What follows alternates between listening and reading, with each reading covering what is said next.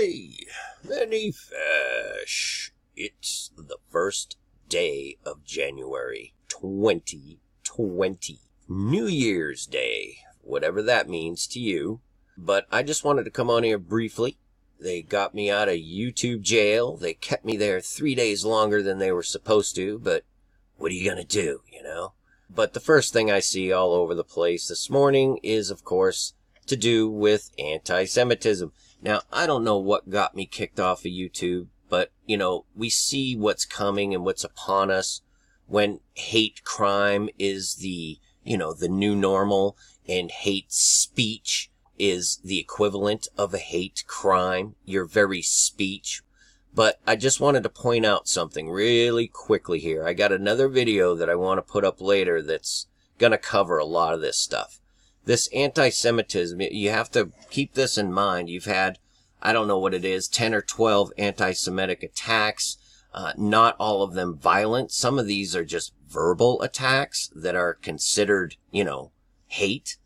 And just because of that, in a city of 7 or 8 million people, 4 local Jewish lawmakers, okay, just let this sink in, are calling on the governor to deploy the National Guard.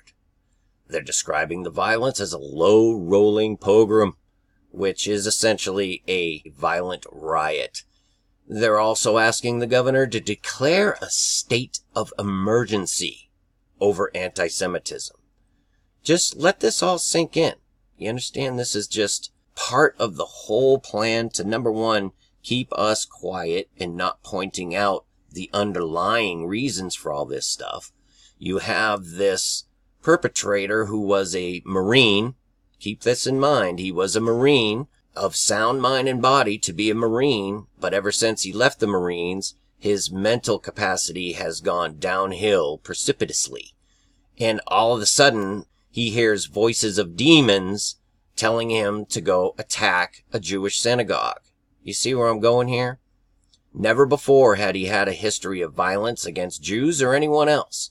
But that night, the demons told him to go attack the Jews. Think about this. But, again, I will cover this stuff in a later video. What I wanted to just point out to you now is keep this paragraph in mind here. National Guard, state of emergency, over a handful of attacks in a population of 7, 8, 9, 10 million people. It's a state of emergency. On the very day of the eclipse, that I believe it was the day before this attack, a posting went up on the UN Careers Board. You just got to let this sink in as well, because I'm not exactly sure what it means.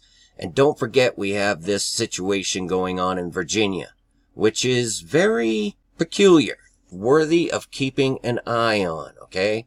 Always be keeping an eye on Jesus. That is first and foremost in anyone's day. It's your guide. It's your counselor. It's what will put you in the right place to understand what's going on around you as the world gets crazier by the day.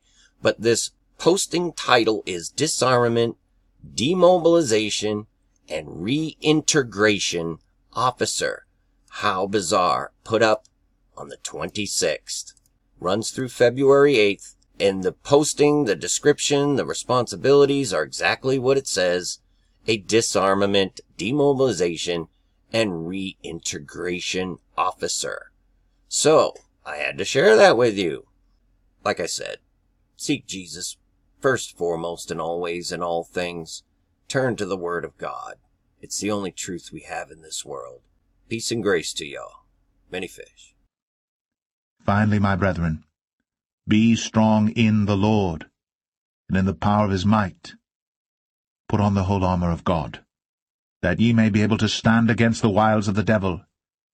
For we wrestle not against flesh and blood, but against principalities, against powers, against the rulers of the darkness of this world, against spiritual wickedness in high places. Wherefore take unto you the whole armor of God,